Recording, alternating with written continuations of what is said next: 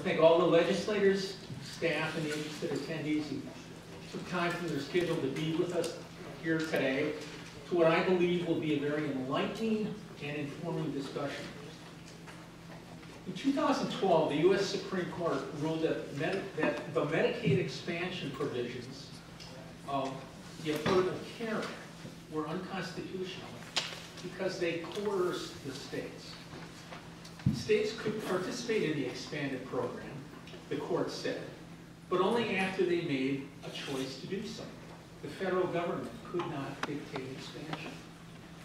7 years after the court's decision, 37 states had adopted Medicaid in the expanded form. Legislators in the remaining states, and North Carolina being one of them, continue to watch these developments and to ask some key questions. Does Medicaid expansion work? Is expansion the most effective way of bringing health care to the neediest among us? Do the costs and impacts associated with expansion favor a different path? These are the questions that will frame our discussion today. And anyone who has studied Medicaid expansion knows that this is an intensely personal issue that deeply impacts individuals and families. To illustrate some of the challenges, our office developed a video of one family in North Carolina, and we'd like to show that to you now.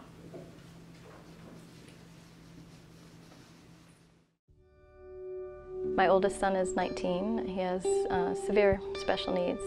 We put him on the waiver wait list at 3 in order for him to eventually get access to Medicaid. And we waited for about 6 years before he was able to get that. The Medicaid waiver has allowed us to have helpers with, feeding and bathing and dressing because he needs 24/7 care. Some of the challenges with Medicaid, we've had tremendous waits in order to get in to see a specialist. There have been times where current physicians that we have decide not to carry Medicaid any longer. I do have a lot of friends that are in the special needs world, and the struggle is pretty universal. Since the passage of the Affordable Care Act, 37 states have expanded Medicaid. Governor Roy Cooper has not made it a secret that Medicaid expansion is at the top of his policy priority list, but they want our state to expand Medicaid to a population of able-bodied, working-age adults. They would be competing with the traditional Medicaid population to find doctors.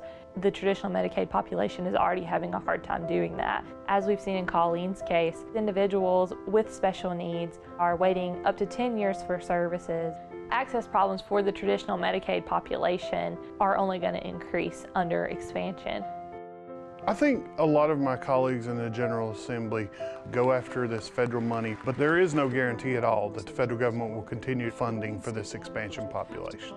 We spend more on Medicaid in the budget than we do any other priority, and to take that area and grow it by 600,000 people in coverage puts us at risk in our future.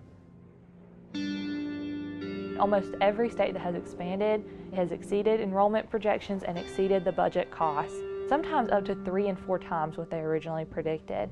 We've really had a great run in the fiscal responsibility of the state over the past few years. If you start expanding Medicaid in the budget, those costs will erode and eat everything in our budget. They will eventually require higher taxes. Medicaid expansion means you're now going to add more burden to that system. I would love to see the legislature take the position that they're really putting people first rather than policy or political expediency. Opening up funding for these kids who are waiting would be tremendous.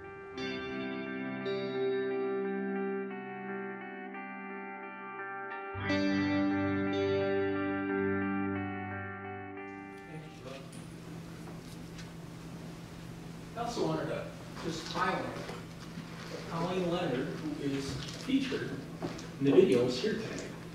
Right over there. So, thank you for being here. And I wanted to pivot to why all of you are here today, and that's to hear our discussion. And before I do that, I wanted to introduce to you the Civitas President, Donald Bryson, who will serve as moderator today. And Donald, will you come up and take us to the next portion of our talks?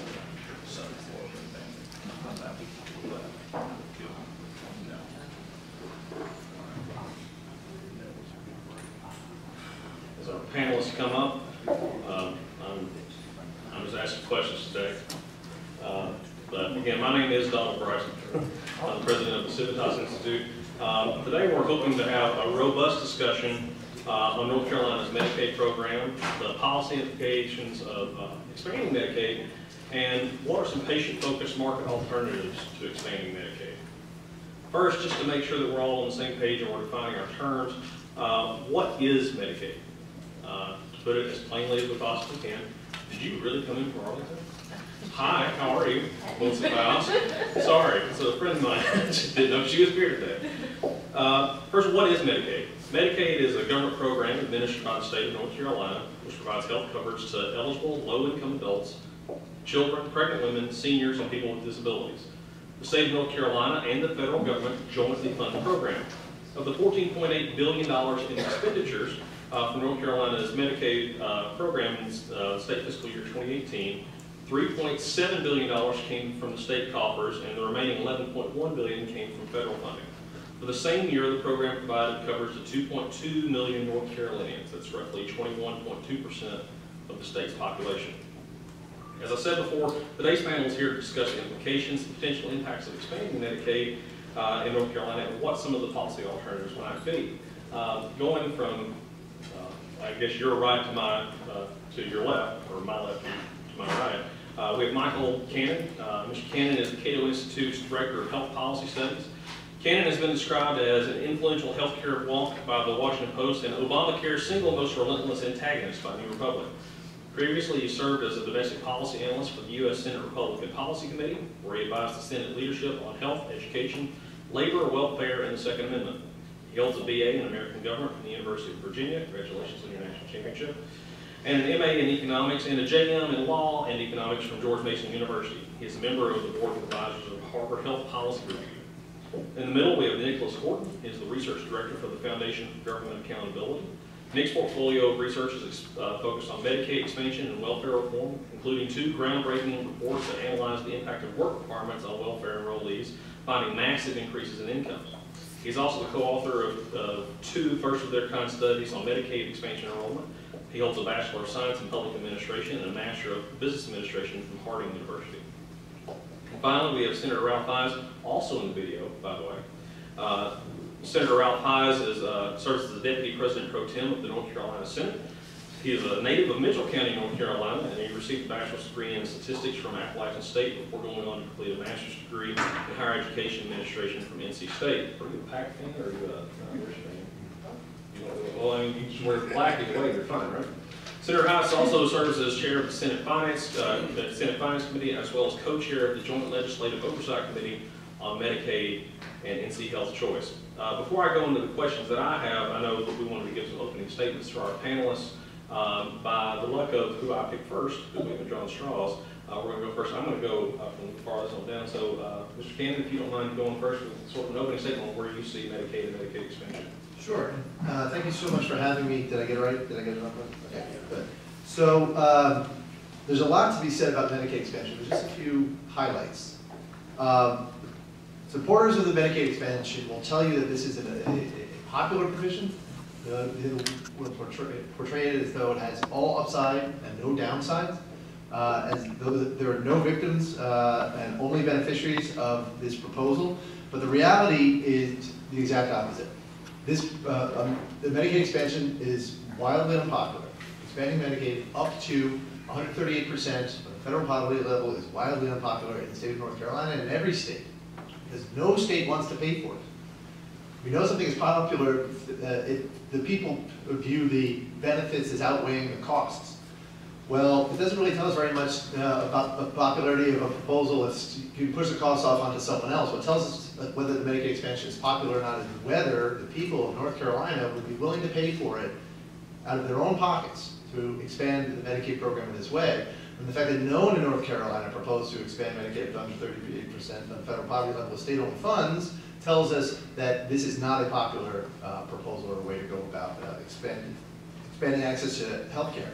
Also, this proposal has real victims. They include current and future taxpayers who are going to be paying for this expansion, including current North Carolina taxpayers. About 191,000 people currently enrolled in Medicaid's, the ACA's health insurance exchange in North Carolina. The moment you pass a Medicaid expansion in North Carolina, those 191,000 North Carolinians are going to be kicked out of their health plans and left with no choice but the Medicaid program. That's 1/3 of the enrollees in North Carolina's health insurance exchange, and the list of victims also includes the 2/3 who remain in the exchange, because their choice of health plans will likely be narrowed, and their premiums will likely be higher as a result of the exchange losing 1/3 of its enrollees. The victims also include everyone who pays for health insurance and healthcare through the private sector. Medicaid has the effect of increasing prices for private payers. So the larger Medicaid's market share, the higher private prices are going to go. And the list of victims also includes the most vulnerable Medicaid enrollees, the aged, blind, disabled, poor mothers and children. The Medicaid program was originally created to serve because their access to care is going to be on the chopping block when times get tight. Not the able-bodied adults who would get coverage under this expansion. The Medicaid expansion would set up a situation where state legislators would have an incentive to cut education or police that is 10 times greater than their incentive to cut healthcare for able-bodied adults under the expansion. Basically, the Medicaid expansion responds to affordability problems in healthcare just by throwing more insurance at it. You would think that that might help, but in fact, it's going to make those affordability problems worse. Insurance increases healthcare prices; it doesn't reduce them, and so affordability problems for consumers or taxpayers are going to get worse. And every minute that we spend discussing Medicaid expansion is a minute we're not discussing real reforms that would expand access, bring healthcare within the reach of people who can't afford it today, and not cost North Carolina taxpayers a dime. These include reforms like expanding access to what we call short-term plans. These are I prefer to call them affordable choice plans that allow you to avoid the hidden taxes and unwanted regulatory costs in ACA plans. If you allow residents of this state to purchase insurance plans licensed by U.S. territories, which are exempt from the ACA's most burdensome hidden taxes and mandates, you get much of the same effect and even more greater choice for state residents. You could repeal North Carolina's Soviet-style certificate of need law, which is blocking competition, reducing access to care, and increasing prices in healthcare provider markets. So too are the scope of practice restrictions in North Carolina. You could reform those and increase access to care without sacrificing quality. The American Association of Nurse Practitioners ranks North Carolina among the bottom quarter of states in terms of the restrictions it places on scope of practice for nurse practitioners.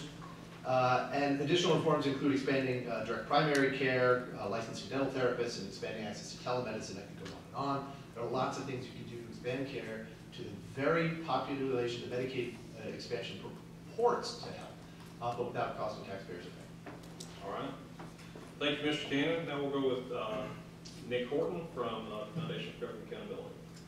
You need your laptop. I think Brooks got a clicker for me. So it's great to be here. Thanks so much for letting me come in. It's been a couple years since I've been to Raleigh. We work in about 35 states in Washington, D.C. on this issue and various other welfare reforms. But today, just to kind of set the stage for what we're going to talk about, I want to give you just a couple of snapshots of your Medicaid program and what it looks like today, right now, in North Carolina. So I want to give you 3 numbers really quickly. Michael gave you a lot of numbers already, so I'm going to give you just 3. The first one is 28. 28% of your budget today in North Carolina goes to Medicaid. That's nearly 1/3. That is 1 out of every $3 almost that in your Medicaid or in your state budget that has to go to Medicaid. It is consuming your budget. It is growing, and this is without Medicaid expansion. That's what your budget looks like today. The second number is 14. $14 billion that you spend in your state right now on Medicaid. And to give you some context and perspective on what that looked like just a few years ago, in 2000 it was $5 billion. So in less than 2 decades, it's nearly tripled. And again, this is without Medicaid expansion. This is what's happening to your Medicaid program and your state budget today. And then finally, the last number, 1. One represents $1, because every dollar that you spend, if you go down this path and you expand Medicaid for, as has already been said, working age, able-bodied adults, every single dollar that you spend on those adults is a dollar that can't be spent on folks that truly need help. And I have a picture here of a family that I was privileged to meet from my home state of Arkansas a couple years ago. This is Lindsay and Skylar over here. Skylar spent 11 years on our state's waiting list. She was 12 years old before she got services that she desperately needed. And while she was waiting for more than a decade, most of her life, we added 331,000 non-disabled adults to Medicaid through Obamacare and Medicaid expansion. So 28%, 14 billion, and one, because every dollar you spend on an able-bodied adult is a dollar that can't go to folks like Skylar right here in North Carolina. All right, and Senator Ralph Hise. Thank you.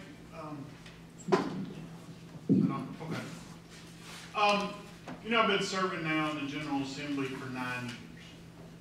And I think when every legislature comes in with the General Assembly, they come with a list of goals that they want to accomplish. And when you talk to those legislators, you'll find out that the vast majority of those are in education or in transportation when they come here. And that's where they want to make the investments, and that's where they want to go.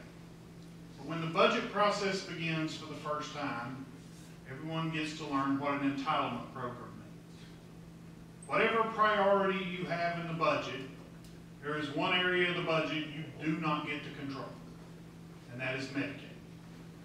When we go into Medicaid, we have to forecast how much we're going to spend and set aside enough money to cover that program. Any other program in the state, if we set how much we're going to spend on it, that's how much we'd spend. In Medicaid, you just run a deficit. So coming in, and by my second year here, when we had the big turndown in the economy and some forecasting errors by the department, we faced a $750 million deficit in the Medicaid budget. Took every other priority in the budget went away, and you had to backfill Medicaid. Now, we got there by a couple reasons. When the economy cranked, enrollment grew. More people became eligible for the program. More people enrolled in the program. But also, the government came in with an enhanced match rate, which meant the previous General Assembly didn't have to make the cuts in Medicaid or the adjustments in Medicaid because they temporarily put more federal money in. Those have expired year after year. Matter of fact, we've got one expiring this year in the Children's Health Insurance Plan, a higher match rate. Every instance we've seen from the federal government, those match rates go away, and we as the budget writers in the General Assembly are stuck pulling from every other program you want to make investments in and putting it back into Medicaid. For these same services, we're just getting in a situation where we're not investing there because we're getting more from it, we're getting there because the federal government backed out. Medicaid is expansive in North Carolina. We have one of the most highest benefit plans in the nation for what individuals receive under Medicaid, particularly in long-term care services. We're up to over 2 million people now in North Carolina are on Medicaid, 20% of our population. But if you want to look at things like births in North Carolina, we're up to almost 60% of the births now in North Carolina are paid by Medicaid.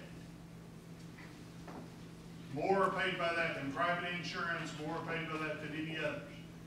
And you talk to any provider out there and they'll tell you Medicaid doesn't cover its cost of operations.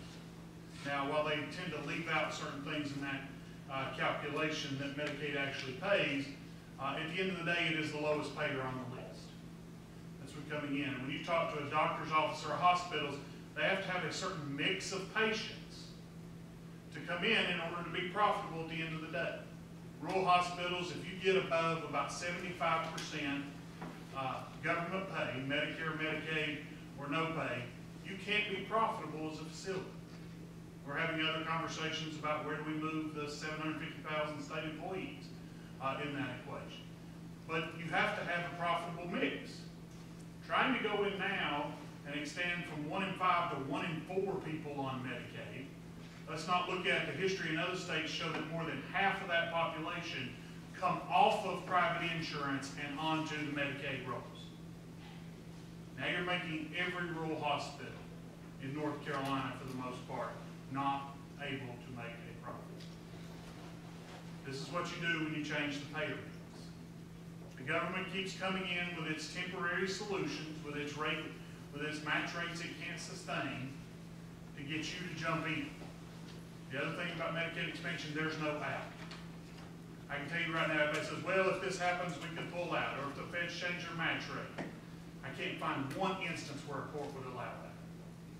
I can find you a lot where they can make it a class action lawsuit and force the state to pay it all by state dollars. So that's kind of the start of it and others, but thank you all for coming out today, and I know we got a lot of questions. Yeah, we do have a lot of questions. Thank you all for your opening statements. Thank you all for coming out. I know a lot of you have busy schedules, and then the non-legislators in the room, thank you for coming out. You also have busy schedules.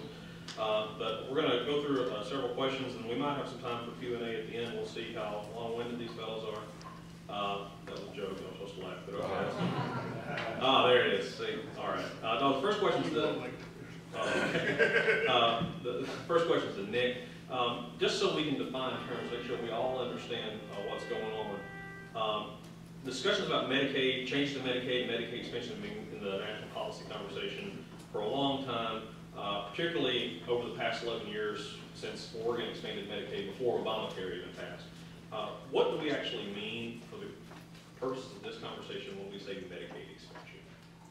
Sure, and I think the best way to kind of frame that up is to really talk, and Senator Hise kind of touched on this, about what Medicaid expansion is not, because you do have a very generous Medicaid program in North Carolina already today.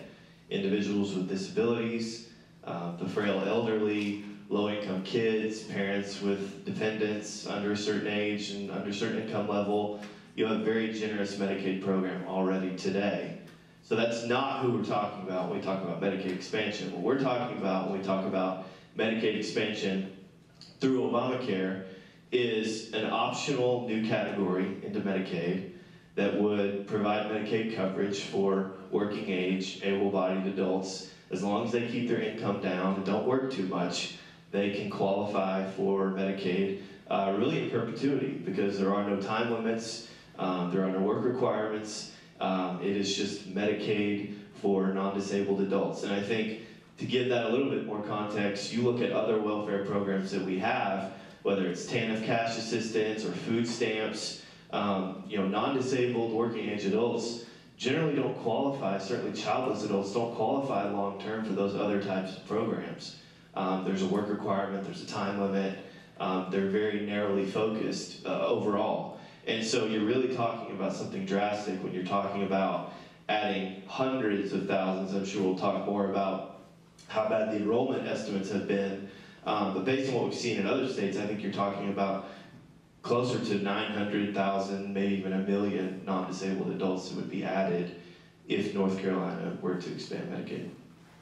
All right, thank you, thank you. Senator Hise, from your perspective as a state senator from rural Western North Carolina, how's our current Medicaid program doing in helping low-income and disabled people have access to healthcare providers? Again, that's access to healthcare providers. And what effect would expansion have on North Carolina's Medicaid program? Well, I think in the rural parts of the state, it is a real challenge to get a healthcare practitioner into the area and to get them to provide services. When I started as mayor before the General Assembly, we had a Golden Leaf grant for $500,000 to bring a single doctor to practice in Mitchell County, a new physician. $500,000 couldn't get it done. So coming in. When a doctor comes in and they don't have the practice capacity and others to open up within an area, to have enough private insurance individuals to get the payer mix, there's no long-term solution for that. Not to mention we have a problem in North Carolina now, more doctors are dying and retiring each year than are graduating all our medical schools. The number of doctors is not going up in North Carolina, but the population is growing. And for rural areas that often have even declining populations, getting them out there is nearly impossible. So coming in, the best we can hope for is try to get them to do their clinicals out there and hope they get married while they're doing it and get external pressures on them. And that is a strategy. But again, it's so different. I mean, if you live in rural western North Carolina, odds are that from 5 p.m. Friday till 9 a.m. Monday, there is no health care in your county outside of an emergency room. Parents of small children, others, there's not 24-hour clinics and those type of things that you can go check by. You either go to the emergency room or you wait till Monday morning. That's the way healthcare works. We're trying to get more practitioners out and others, but how do you keep a practitioner when they can go and set up a practice in Asheville or other urban areas that can double their profit tomorrow? That's the challenges we've got in Western North Carolina. Adding more people to that lowest paid rate of return makes the problem worse. This is coming in. And so if you're a Medicaid recipient right now in rural areas of Western North Carolina, trying to find a primary care doctor is difficult. Trying to find an OBGYN is right next to impossible. That's coming in and cracks it. If you're going to get services, you're going to go to Asheville or you're going to go to Hickman. Increasing that population didn't do one thing to increase practitioners in that area. Actually, it changes the patient mix and makes them less likely to participate in rural areas. All right, thank you. Mr. Cannon, as Bob mentioned before, 37 states have expanded Medicaid under the Affordable Care Act. We talked a lot, and particularly at Civitas, I know, and conservatives tend to go on ad nauseum about what this is going to do to budgets because we're always concerned about government overspending and all that. But what data do we have on actual patient outcomes? How does this affect the patients? How does this affect their health outcomes in those 37 states from the data we have? So the data are not great. The best data in terms, or the most persuasive evidence that Medicaid improves health, and I think that in many cases it does, comes from neonates.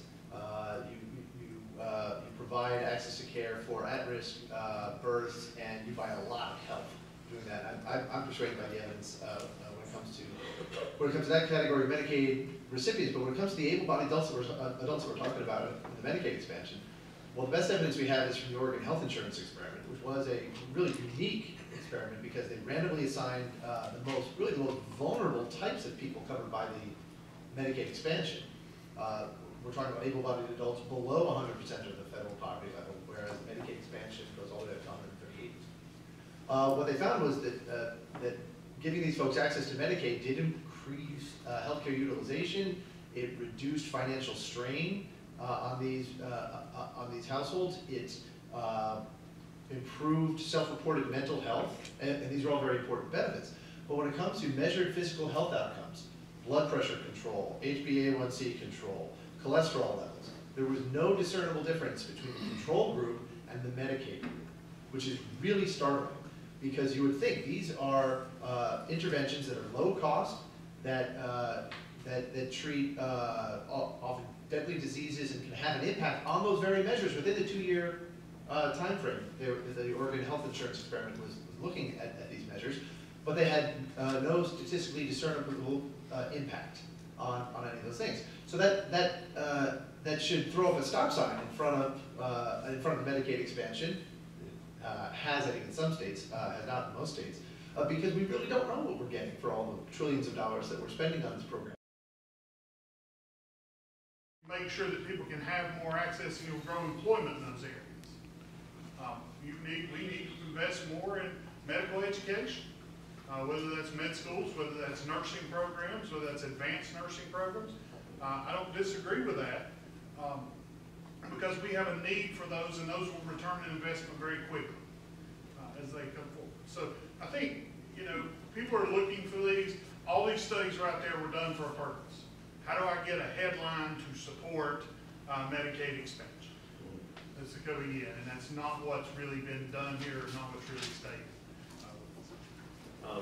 I'm going to tune in here, even though I'm supposed to be moderating. But this, like I said, this part troubles me. One, when you talk about economic development, the first thing that I hope when legislators consider economic development, they are first thinking about sustainability. Is this sustainable economic development?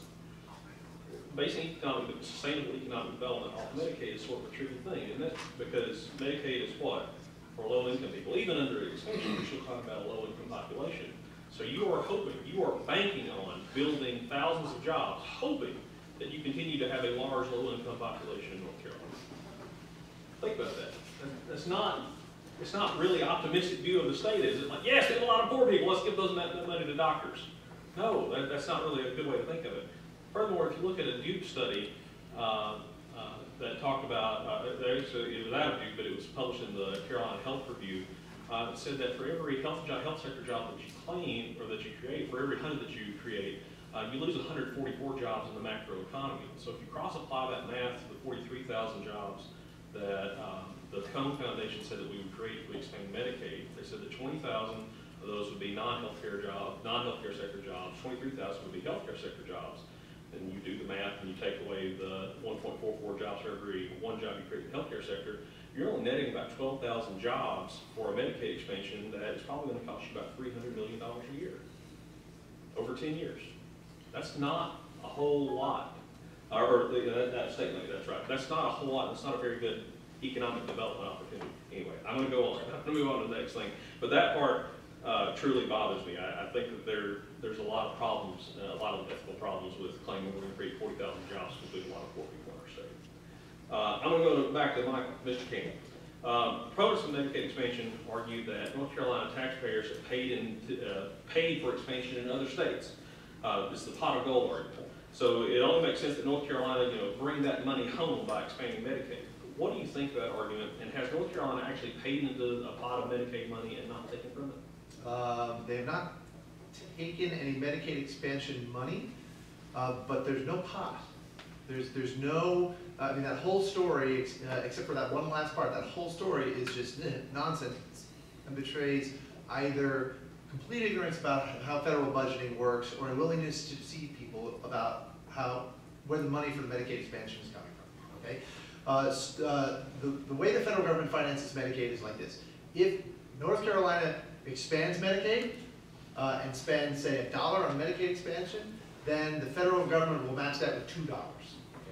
If North Carolina does not expand Medicaid, does not spend that $1, the federal government will not spend its $2. Now, where does the federal government come up with that $2? Does the federal government raise taxes every time a state expands Medicaid? No. Maybe the ACA was budget neutral because their taxes and all that, fine. That's a debate we could have, but it's in the past right now because what happens right now is every time a state expands Medicaid and starts spending money on its Medicaid expansion, the federal government matches it with money that it gets from borrowing. That's where all of the federal contribution to North Carolina's Medicaid expansion would come from, is federal borrowing. They would be taking that money not from North Carolina, current North Carolina taxpayers or current taxpayers in other states, but from future taxpayers who don't have any say in this whatsoever.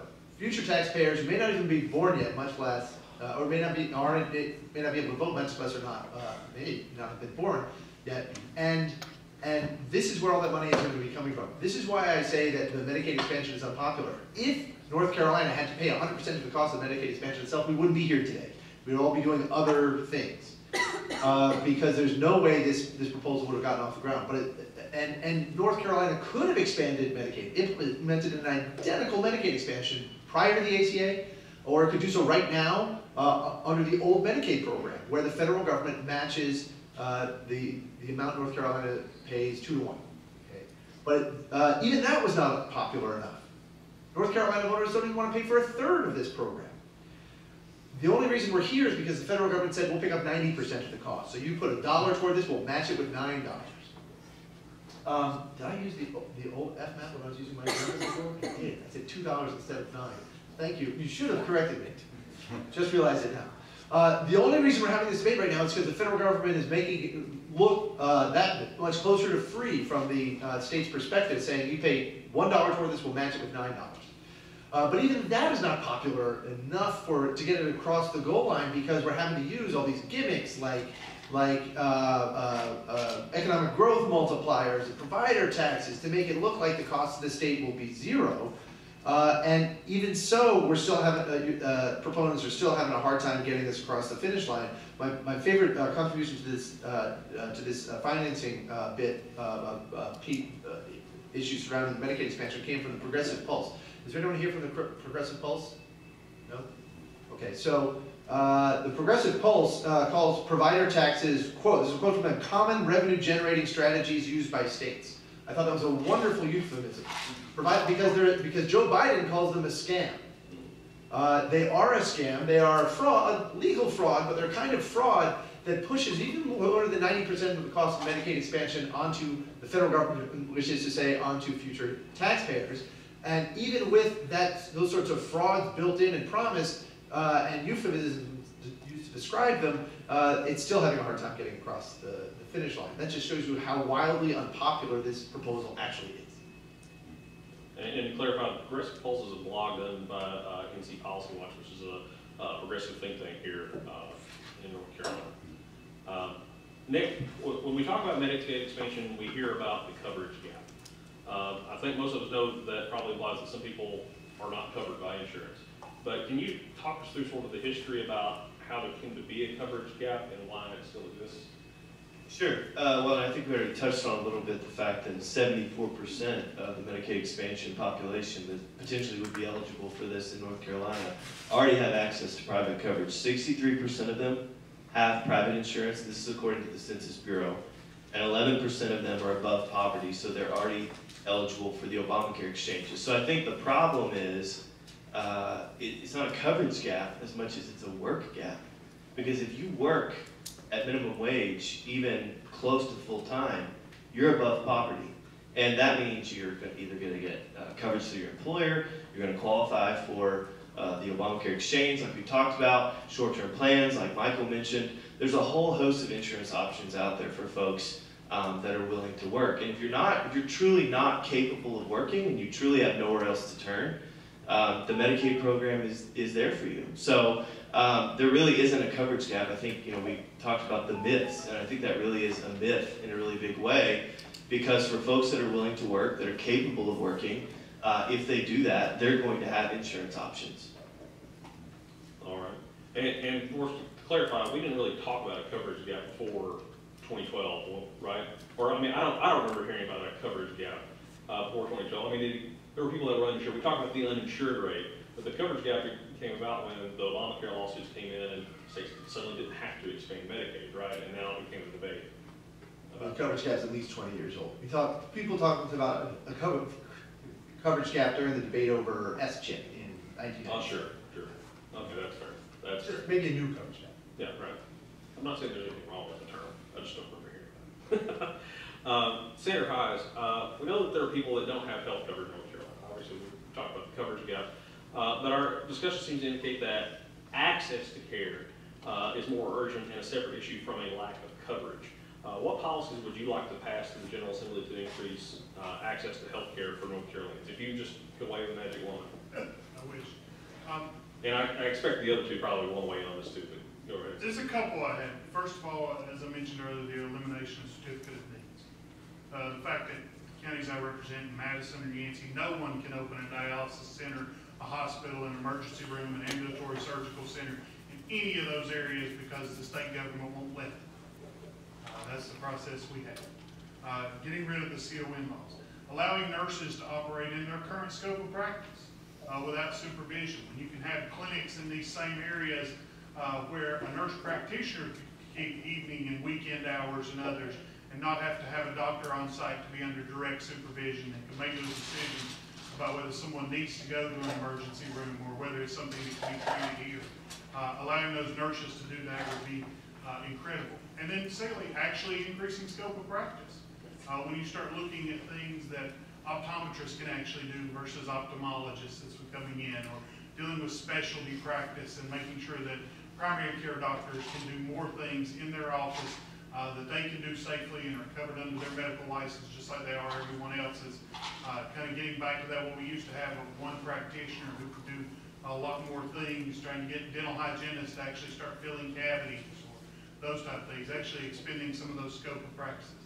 And then on the health insurance side, we have probably one of the highest regulated health insurance with mandates placed by the General Assembly. Last I heard it was like 49 different mandates we require people to cover for insurance. And I'm not saying any of those are bad things, but let people pick their coverage that they want, which would lower health care costs and not put these forced mandates in on everyone that does. If you don't need pregnancy coverage, maybe because you're male, maybe you shouldn't purchase pregnancy coverage that's coming in. And last, allowing people to buy in associations. Right now we're in this real fix where, you know, a private individual has to bear all the risk of a private individual in their market. They have no options for self-funding their health care and buying certain coverage. The government determines the rates and others are going. You know, if you really start saying that, as Bill we passed earlier, if the Chamber of Commerce in the state, or the restaurant associations, or the realtors, or others could start to put together a realtor-based health insurance policy that deals with the risks that realtors have, or construction trades could put together a health insurance that deals with the risks that construction workers have, and start selling those to their members. Open up those options for people that they can purchase them through multiple plans, and finally add some competition to the market. One of the good things that Medicaid reform has done is now we've placed at least 5 insurers in this state with the Medicaid reform that are now offering statewide. Questions on this. I want to say we have 2 handouts at each of your seats about Medicaid expansion about the numbers, and then another one on what we think the implications are here at the Civitas Institute on how it would affect the low-income people here already on Medicaid rolls in North Carolina. But what questions do we have over these last 12, 13 minutes that we have from you all? Yes, Senator Black, or Representative Blackwell. I have 3 questions, but I'll take them one at a time so others can get a chance. One of the data points that has been argued with regard to Medicaid expansion, and I think there was a reference to it, I may not get the percentage correctly, is that about 78% of the people to whom it would be expanded are the able-bodied and or working adults. Who are the other 22%? I think that was your number.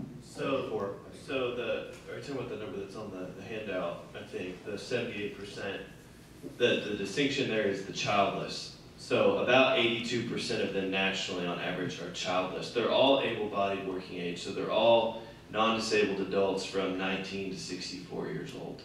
So the remaining 22%, let's say with the 78%, would just be parents, caretakers with kids, dependents.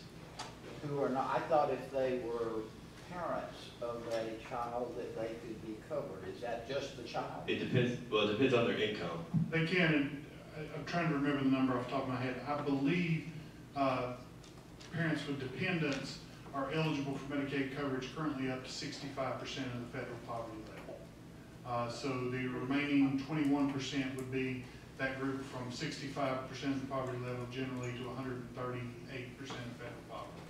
Children, pregnant women are all over 138%, at times up to 215% of federal poverty. There is no impact of expansion on children, dependents, pregnant women, family planning. All our rates are already higher than the federal 138. So it's really that parents of children, a group that would go up, I think it's from 65 to 138. And then those who aren't currently eligible for coverage, except for with a disability or other requiring, which would be able-bodied adults 18 to 55 years old. Which should bring you to thinking on Wednesday when a bunch of people, particular profession, are up here striking on Wednesday. And they want to expand Medicaid. How does adding childless adults help the children in public schools right now to the Medicaid? We do follow-ups over at the legislature. All right. Yeah, well, I'm not a chairman, so you go right ahead.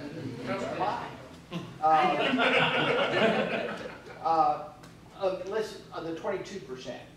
Let's say that our heart is wanting to do something for them. We're saying, don't expand Medicaid. 78% of this group is, oh yeah, they're able to work.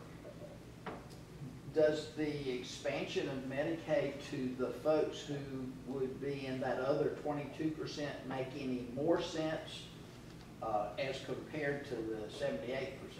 Well, if I can take that, the biggest challenge with the Affordable Care Act and ACA is there are not options.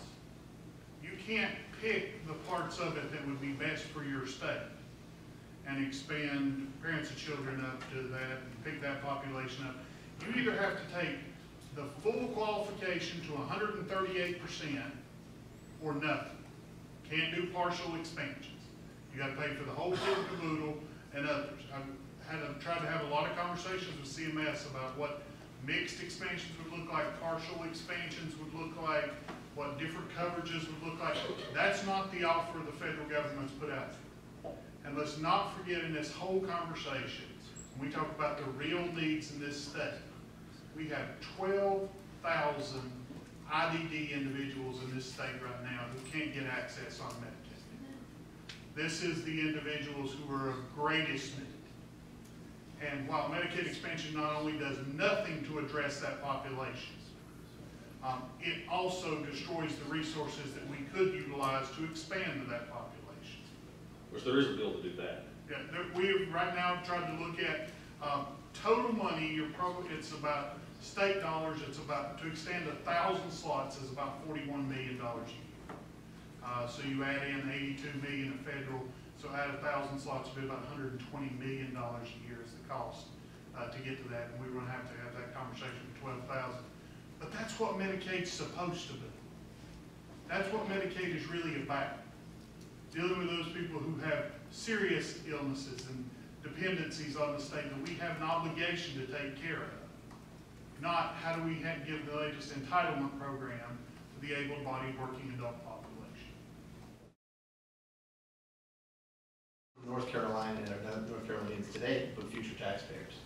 So if you want to keep people employed in those counties, I mean, we could really keep a lot of people employed in those counties if we just, double the federal deficit and borrow twice as much as the federal government is spending and put all that money into those counties. Does that seem advisable? I don't think so. Because borrowing money, we pay the taxes. The taxpayers don't. No, we're not talking about, actually, we're not talking about the money that North Carolina is paying in taxes right now. Notice I said resources, not taxes. Not to talk about the money that North Carolina is paying in taxes right now, because that money is already spent. And if we're talking about Medicaid expansion, we're talking about so North Carolinians pay money to the IRS, that money's already gone. If we're going to expand, well, you got national defense. I think, a little too much. We may disagree on that. Lots of other things.